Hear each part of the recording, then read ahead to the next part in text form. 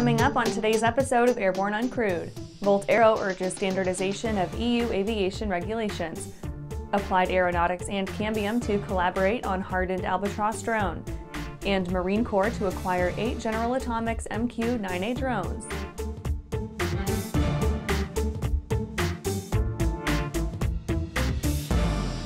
And I'm your host, Holland Lee. Welcome to the Aero-News Network's Airborne-Uncrewed program, a weekly news program covering all things uncrewed, in partnership with AUVSI, the Association for Uncrewed Vehicle Systems International. Let's get into today's stories.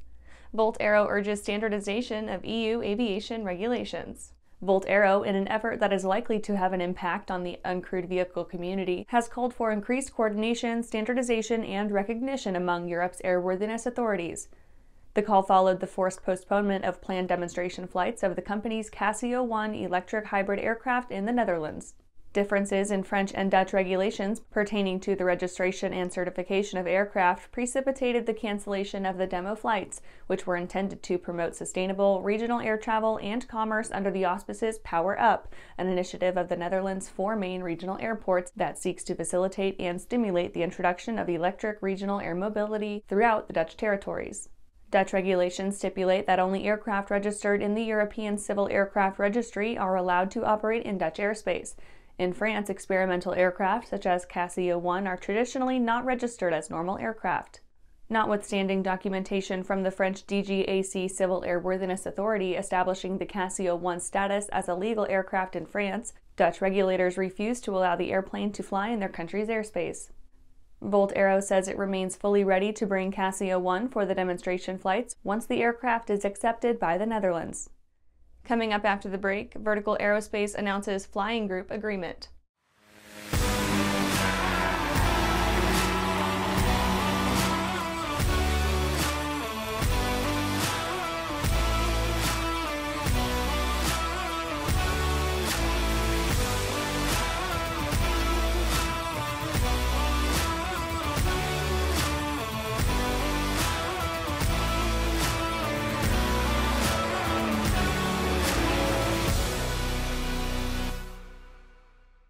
Whether you're charting a steady course or pushing for the ceiling, Hartzell Propeller has been elevating flight for over 100 years. It's in our passion for engineering and research. It's in our dedication to testing the limits of performance and creating propellers that are as safe as they are sexy.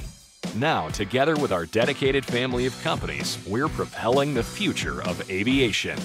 We are Hartzell Propeller, built on honor. Are you ready to ace your FAA drone pilot knowledge test, get your remote pilot certificate, and start earning money? Well, flying a drone is a great tool that can open up new business opportunities for anyone. Realtor, insurance adjuster, videographer, or commercial weekend drone warrior, you need to fly legally. Whether you're pursuing your initial Part 107 remote pilot certificate or you need a renewal, King Schools has a course just for you. So start learning today at kingschools.com. Welcome back. In the next Uncrewed Minute, let's take a look at some shorter stories making the rounds of the uncrewed vehicle communities. Vertical Aerospace announces flying group agreement.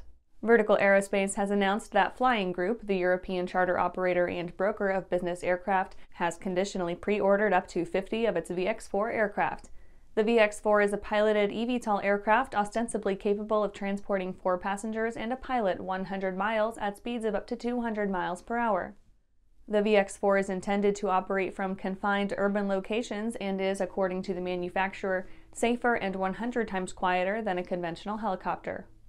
Wisk Aero plans Commonwealth displays of its eVTOL Cora aircraft. Wisk Aero, the California-based advanced air mobility joint venture undertaken by Boeing and Kitty Hawk Corporation, is hosting public displays of its 5th-generation electric vertical takeoff and landing aircraft in the United Kingdom and Australia. Dubbed Cora, Wisk's display aircraft embodies the culmination of a developmental process that began in 2010 and has seen the company progress from simple, hover-only prototypes to the fielding of the world's first autonomous all-electric air taxi.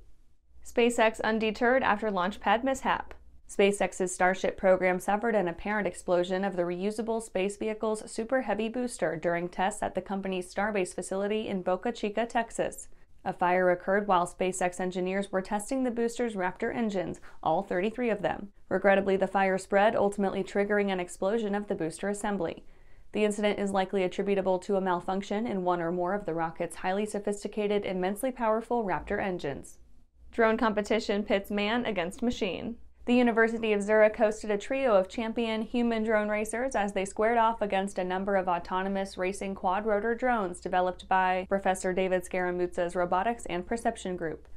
1 year ago, autonomous racing quadrotors from Scaramuzza's Robotics and Perception Group prevailed in a contest against the world's best drone pilots. This year, a rematch will pit drone speedsters Thomas Bitmata, Alex Vanover, and Marvin Chopper against similar machines, albeit with a few key rule changes enacted to level the playing field, as it were. Well, that was our Uncrewed Minute. Now back to the rest of the news. Applied Aeronautics and Cambium to collaborate on hardened Albatross drone.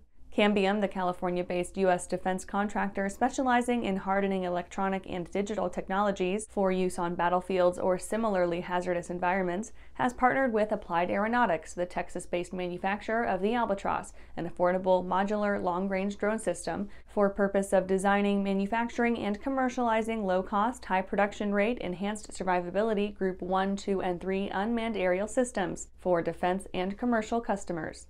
Engineered with emphasis on durability and customization, the new drones will be hardened against laser attack, sustained heat and fire, and feature flexible launch and recovery systems and rapid in-field deployment. Applied Aeronautics and Cambium assert the ruggedized aircraft resultant of their partnership will reliably serve U.S. and NATO forces, even in surge deployment scenarios, as well as customers in the renewable energy, oil and gas, and wildfire fighting businesses.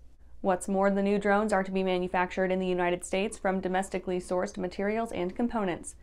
Applied Aeronautics co-founder and CEO Ryan Johnston said of the partnership, quote, "Cambium has assembled a highly skilled team from aerospace, military R&D, and biotech. We look forward to augmenting and expanding our UAS offerings through this partnership and are confident that together we'll bring to market products well-suited for complex missions in austere environments," end quote. After these messages, Marine Corps to acquire 8 General Atomics MQ-9A drones. At Diamond Aircraft, innovation is in our DNA. Whether you're taking to the skies for training or business travel, every aircraft in Diamond's lineup features innovative technology, an industry-leading safety record, superior performance and efficiency, and a comfortable flying experience. No other company has pioneered as many aviation firsts, achieved more milestones, or received the same amount of industry praise as Diamond. Discover why Diamond Aircraft is one of the most trusted manufacturers in aviation at diamondaircraft.com. Aviation Safety Resources is disrupting the market for aircraft emergency parachute recovery systems. ASR systems are smaller, lighter weight, and offer longer repack cycles than similar products available in the current market. ASR has a recovery system available for every type of aircraft: sport, experimental, light sport, general aviation, urban air mobility, vertical takeoff and landing, electric propulsion, and unmanned aerial systems. Find the right product for your aircraft at aviationsafetyresources.com. Skyleader Aircraft offers a lineup of the most powerful, durable, and efficient light sport aircraft in the industry. From trainers to roomy cockpits for long hauls, Skyleader has an aircraft for you. And the best part? They're in your budget. Skyleader's base prices are set low to give you room to customize your aircraft to your needs, desires, and wallet, allowing you to put your money where it matters to you most. Visit flyskyleader.com today to learn about our aircraft, customization options, and chat with the team. Welcome back. Marine Corps to acquire 8 General Atomics MQ-9A drones. General Atomics Aeronautical Systems Incorporated, the San Diego-based American Energy and Defense Corporation, has been awarded a contract for 8 of its MQ-9A extended-range unmanned aircraft systems, known colloquially as Reaper or Predator B, as part of the U.S. Navy's ARES Indefinite-Delivery, Indefinite-Quantity contract.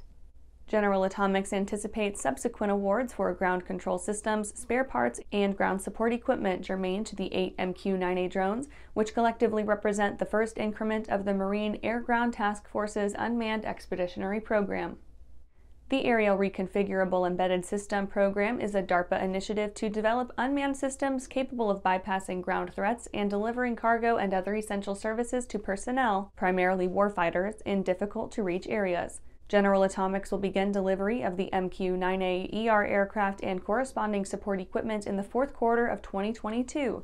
to facilitate a 2023 stand-up of the U.S. Marine Corps' Marine Unmanned Aerial Vehicle Squadron 3, located at Marine Corps Air Station in Kaneohe Bay, Hawaii. The new VMU-3 squadron will operate the drones in support of the Marine Littoral Regiment under the auspices of the Marine Corps' Force Design 2030 efforts. And that's our show for today. You can catch episodes of Airborne on YouTube, Roku, or Fire TV. Just search for Aero-News or Airborne, and don't forget to follow us on social media. Thanks for watching.